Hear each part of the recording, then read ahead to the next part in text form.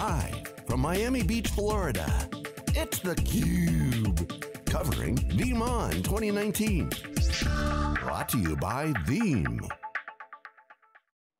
Welcome back to Miami, everybody. This is theCUBE, the leader in live tech coverage. My name is Dave Vellante. We're here at the Fontainebleau Hotel, VeeamON, day one of two-day coverage of the Veeam conference, very swanky hotel. Dave Russell is here, he's the Vice President of Enterprise Strategy at Veeam. David, good to see you again. Thanks so much for coming on theCUBE. Yeah, thanks for having me again. You're very welcome. So, let's see, you're well over, let's see, a year out, there's about a year out of Gartner, right? Yeah. And so, okay, so you've been injected with the Kool-Aid fully, I presume, right? Painted green, yes. But we're still going to talk a little bit about, you know, the Magic Quadrant, but before we get into that, talk about your first year here. Yeah. Your impressions. Did they meet, exceed your expectations?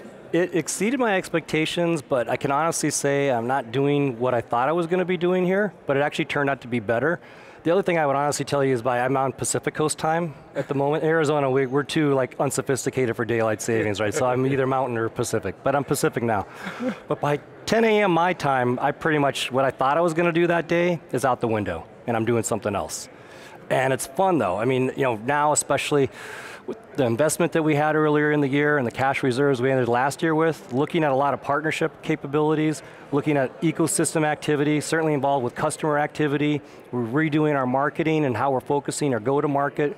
So it's a whole variety of things that sort of change hourly. So on the, when you talk about the M&A side, I mean, you've always been a dot connector, and you're, right, because you talk to all the vendors, you talk to all the customers, and you could see the picture. You have a huge observation space. So part of your job on strategy is to try to what? Figure out where the gaps are, and then drive strategy around, do we build, do we buy? Maybe you could talk about that a little bit. Yeah, well, I mean, it really does net down to what you said. It's a build-buy decision, it's an acceleration to market kind of a decision. And then the hard part is, what are you willing to trade off? You know, and of course the real answer is as little as humanly possible. But you have to decide, just because you can do it, just because you have the money, doesn't necessarily mean you should pull the trigger. So if anything, it's curious because people like myself and a couple of my colleagues, we almost are more discerning. So we look at, okay, the technology, is it really viable? Do our due diligence, right? But then we also look at, well, does this fit culturally? Is the integration point really there? Is the customer value really going to be significantly improved? And if you can really not answer that very favorably, then keep the money. So you worked at IBM for a number of years, you worked at Gartner for a number of years, now you're back working for a vendor. Yeah. Compare and contrast those roles. I mean, Gartner, you do a lot of writing, you do a lot of traveling, you talk to a zillion people. I'm sure you talk to a lot of people here too, but you're coming at it from a very biased perspective, whereas Gartner, of course, you're unbiased, you're serving the end customer. So, talk about the difference in those two roles. So I approach it a little uniquely in that I am biased. I mean, I'm paid by a vendor, right? So, you know, there's a certain inherent bias in there, but I go into a customer conversation and say, you know, maybe you shouldn't be using Veeam for certain things. So I'll give you an example. You know, we have Unix capabilities with Solaris and AIX. There are other vendors that do that even better than we do. They have rich application integration. If someone says, that's my number one problem, honestly, we're not your best choice. Now, the reality is, most of the world's moving towards more physical and virtual Windows and Linux. So I'll come into, say, a large enterprise and I'll say, okay, if you're like most shops, and I always undersell it, right? Probably 85% of your workload is physical, virtual, Windows, Linux. And they always interrupt me and go, no, it's 92%. Like, okay, well, we can help with that 92%. The other 7%, I'm honestly going to tell you, we're not best of breed. Yeah, that's a safe, balanced view, right? The AIX Solaris piece, that's right. Series, you know, there's certain things, you know, we want to stick to our swim lane. We think it's a pretty wide lane, but there's no reason to come out of it. So your role as strategy, talk a little bit about how you're turning that strategy into action and specifics at Veeam. Yeah, a big part of it has to do with cloud. I know that's the word that we've been talking about for a long, long time. So there's the aspirational aspect of cloud and the operational. The aspirational is, I want to be able to move in and out, I want mobility, I want the ability to exit. The operational is, I want to be able to do this efficiently. Meaning, I want to be able to either send data to the cloud, my on-prem backup, or I want to be able to protect SaaS-based workloads or infrastructure as a service workloads, so cloud native workloads, And then over time, I might want to be able to leverage that for something other than availability. So how can you rapidly make the data, and only the portion of data that I need, available to me when I need it? I was taking some notes during the keynotes, and I was just doing like a little, not really a tag cloud, but I was trying to identify, as I heard them and grab them, the attributes of cloud data protection. I'm going to throw some out to you. You tell me, we'll play a kind of word association, I guess. So I had fast recovery, API-based, open, simple, transparent, data-oriented, automated, cloud pricing, federated to accommodate the edge. Are these some of the attributes that we should associate with cloud data protection? Maybe some of the things that I'm missing? How do you look at the attributes of a company and its products providing cloud data protection? Yeah, so a big part of it, I actually like the phrase hybrid cloud, even better than people say multi-cloud. The reason I like that is because hybrid presumes that you could have on-premises as well. So like if it was the Dave and Dave company tomorrow, we'd probably be born in the cloud, right? Everything would be software as a service, we'd get some public cloud space. Now if we've been in business for 20 years, we've got investments that we've made and we don't want to get rid of that any sooner than we have to. So hybrid cloud I like, but I think you nailed it in that what do every one of those attributes have in common? It's trying to get your most precious resource to you in a way that you want to consume it with the least amount of friction as possible. We want to reduce the aggravation associated with being able to access that rapidly. When you think about the customer conversations that you've had at Veeam and even go back to your Gartner days, I've always felt like this notion of not hybrid, I see hybrid and multi-cloud as different. I've always looked at multi-cloud as multi-vendor. Yeah. Yeah, I've got line of business, I got shadow IT, I got different IT projects, and I got multiple clouds. And to me it was always less of a strategy than sort of this is where we are, and now people need to put together a hybrid strategy. It's like IT's been asked to come clean up this mess as it always is. What's your take on the hybrid landscape and how we got here, but more specifically customer strategies when you consult with your customers? Yeah, you're right that there's a lot of departmental buying. And there's a lot of, some cases it's best of breed, so I'm very willing to go and look at multiple providers because I didn't sign up to go deploy the third best solution. Everyone wants what they think will be the most appropriate tool for them, and rightfully so. So I think that's how we got to your point. We didn't have a strategy that said I want 10 vendors. We arrived at an implementation choice that resulted in 10 vendors being deployed. And then to your point further, then we had to layer on something on top of that. That's really where we come in. And simple as it sounds, we really want to promote choice. Choice of infrastructure, choice of cloud, choice of hypervisor, choice of operating system. So great discussion vector is the best of breed versus sort of integration. Yes. And my question is, because that's been a decades-long sort of trade-off that people have made. You see it in the software business, the hardware business, and all through the industry. Is the API economy changing that? Can you be both? I mean, Veeam, let's agree, Veeam is a best of breed provider. And your portfolio is growing, you're a $1 billion company, you take a company like a Dell who's got this ridiculously large portfolio, they can come into a customer and say, well, even with services or an IBM, we can wrap the big blue blanket around you and integrate everything. With the API economy, does that change the game on that argument of best of breed versus integration and convenience? It's a nuanced answer. The answer is a little yes and a little no. Kind of it depends, right? And let me decompose that because that's a cop-out. But the it depends aspect is really, APIs are wonderful to create an ecosystem and other integration points.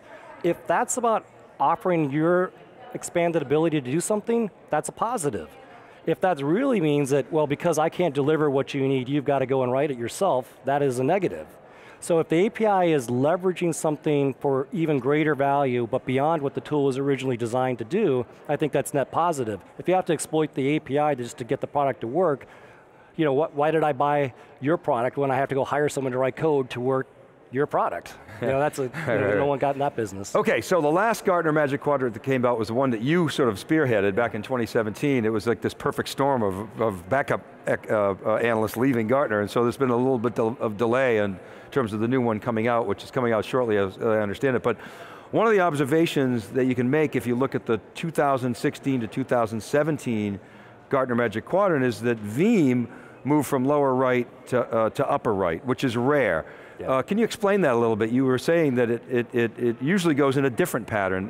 Elucidate, please. Yeah, so the magic in the magic quadrant is if you could actually jump from one quadrant to straight to leaders, and that would be a very atypical progression. Usually it's a backward Z, you come into the lower left, probably get over to the lower right, fall back but go up to the upper left, and then maybe you get to leaders in the upper right. The magic part in the Veeam, the thing that they were able to do is go from visionary lower right to leader upper right.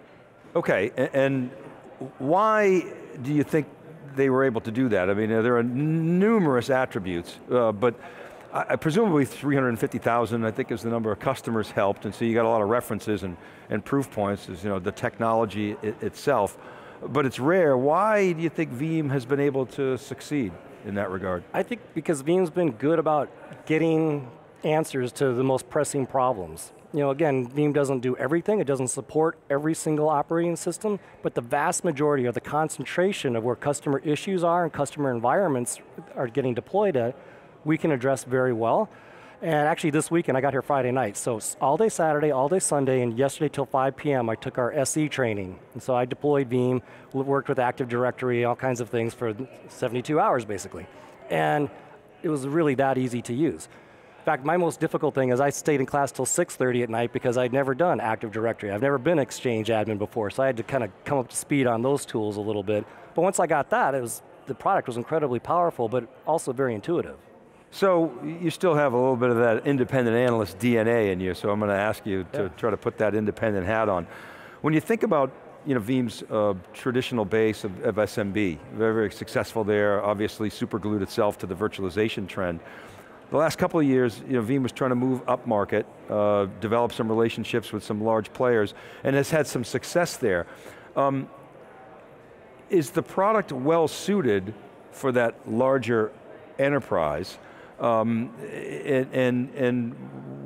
where do you see that going in terms of the upmarket progression? Yeah, so in theory, that's what I'm here to drive. The enterprise word is in my title, but in reality, I focus more broadly than that.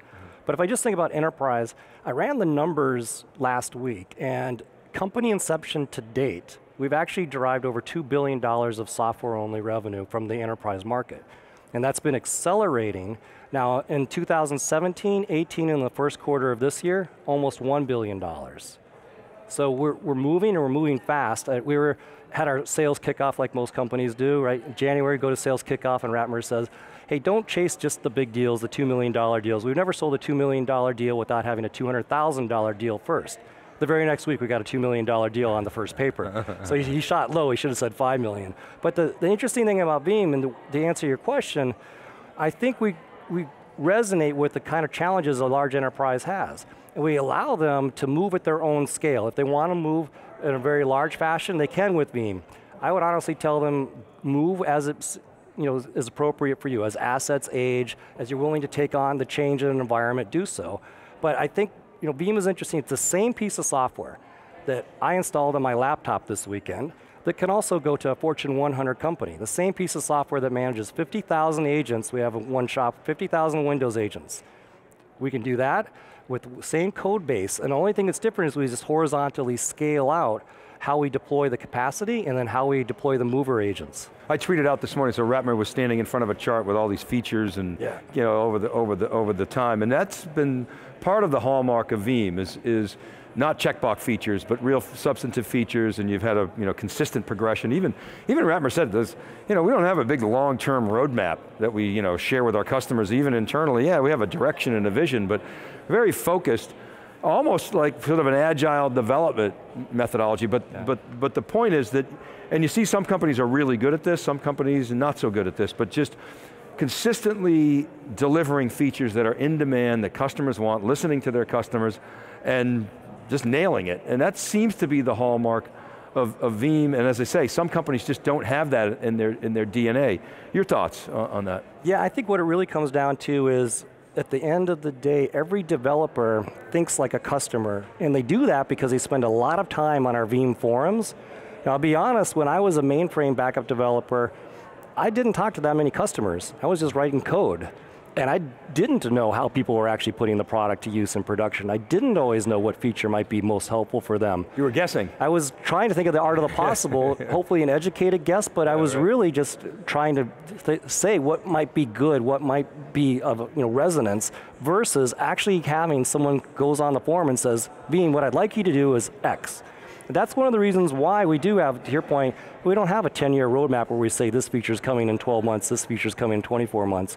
It's fluid, and in some cases we actually moved up delivering our physical agent management by a year because we started selling more and more of those, and people said, I need that feature functionality faster, and we're willing to trade off some other feature functionality. So if we can as long as we can continue to respond to the market, I think we're well positioned. How does a capability like that surface itself? Well, obviously we're talking to customers, but how does it get into the development pipeline so quickly? Yeah, well in some cases we've got a huge amount of, not just, it's the R part of R&D. It's the research, it's the experimentation, it's the incubation of new things. So when we find that sweet intersection point, then we can quickly operationalize that. In other cases, we just have to be nimble, we have to react fast. Is it a command and control culture though, where somebody says, okay, this is what we're doing, or is it more sort of the team gets together and says, oh, this really makes sense based on what the customers are telling us, let's go? And how does that decision get made? Yeah, well ultimately it is a command and control in the sense that our co-founder, one of our co-founders runs sales and marketing, our other co-founder runs R&D, and they ultimately get sign off on their respective areas, but it is collaborative in the sense of we do bring forward, here's what we're seeing in market, here's what we see in our customer forums, here's what our ecosystem of partners are telling us, here's our view of the top 5 things we ought to go do. I was struck by the other slide that Ratmir had, was the $15 billion slide. And it was probably backup and recovery was maybe, I don't know, 7 out of the 15, if I remember. But there were all these other segments. It was sort of analytics and disaster recovery and data management, all new pockets of opportunity.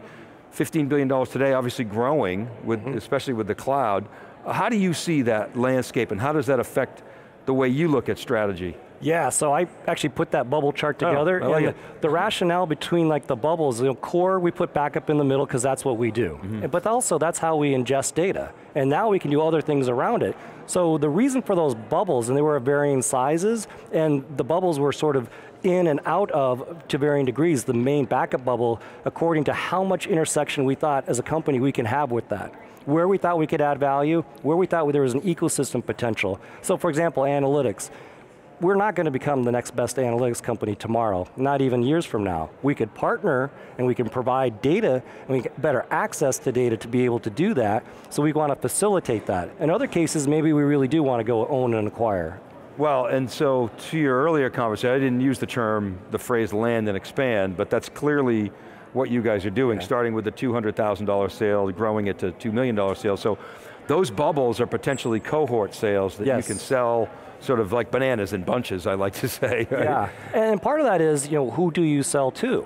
So if you're able to go and address some of those ancillary bubbles or markets, now you've got a different entree point into the organization. If you're already involved in the organization, now you can offer more value because you can get more out of your data that you've already protected. So it opens up new conversations for us to have. It opens up entirely new buying centers for us too. Well, how is the role of whom you sell to changing? I mean, it was a backup admin historically, right? Or maybe a VMware admin, VM admin. How is that changing? So greatest example I would tell you are events. So we acquired a company last January, or a year ago January, called N2W Software. So they're predominantly at Amazon re:Invent conferences. You go to Amazon re:Invent and no one's heard of Veeam, and if anyone's heard of either of the two companies, it's definitely N2WS and someone's seen it in the marketplace. That demographic tends to be totally different than the demographic if you go to the on-premises data center type of conference, where they have heard of Veeam, and it's a very different sort of mindset. To your point, they grew up in a very different landscape. Now, instead of someone that was well steeped in server, storage, and networking, and maybe majored in one, possibly two of those things, now you've got a generalist where he or she's probably in their 20s, has a very different view of what it should take to get something working, and has a very different view of how they want to be sold to, how you can go and reach them. So the cloud show, there might be a development persona that you're selling to, and obviously, VMware, VMworld, we know what that is. it's IT guys, right? Is the predominant. And how do you see cloud changing that? Is it cloud architects or sort of, cloud leaders, CTOs increasingly? Data protection become more and more important to digital business. So how are you seeing that role change due to cloud? So right now, we have to basically have more touch points. Our typical legacy fan of our customer, our customer base, our product sweet spot still remains, and they, in some cases, will pull us into the cloud. In other cases, we have to go talk to someone that's entirely different, and again, that's more of an administrative view. But to your point, going up the stack now, if you go to the, not even vice president of infrastructure, you go to the CIO, he or she says, I am tired of thinking about boxes. I'm tired of thinking about where this resides. I want to think business outcome. So for us, that's actually a great conversation because it all comes back to data. That's what we're in the business of doing. We capture, protect, and move data. So that brings it back to strategy. We got to run, but summarize in your words, just sort of the strategy of Veeam and where you see this whole thing going. Yeah, I would simplistically say it's more of the same. We want to continue to offer what we think is a best-of-breed solution for on-prem and increasingly cloud availability, but we want to offer real customer value in terms of now being able to leverage that data, get more value out of that, whether that's DevOps, running analytics against that, security test patch, whatever it may be, we want to be able to give you just the data you need, so have granularity, and offer speed and ease of use to do that. So as data becomes more and more important, you're seeing companies go beyond backup, trying to get more out of their backup, move into data protection, data management, not just an insurance policy anymore. Dave Russell, thanks very much for coming to theCUBE. It was great to have you. Thank you so much. You're welcome. All right, keep it right there, everybody. We'll be back with Peter Burris as my co-host. We're VeeamON Live from Miami. You're watching theCUBE.